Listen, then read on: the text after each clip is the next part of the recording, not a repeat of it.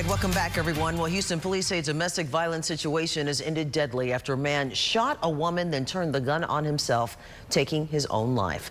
The tragedy unfolded in the 4200 block of Ennis Street in 3rd Ward just before 9 p.m. last night.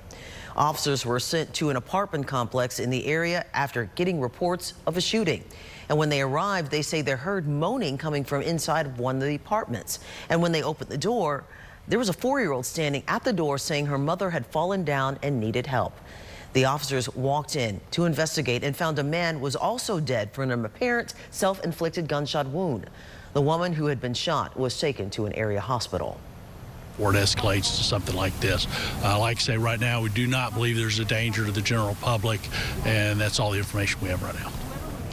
Now, the relationship between the child and the man is still unknown. At last check, officers were en route to the hospital to check on the victim and try to get a statement from her.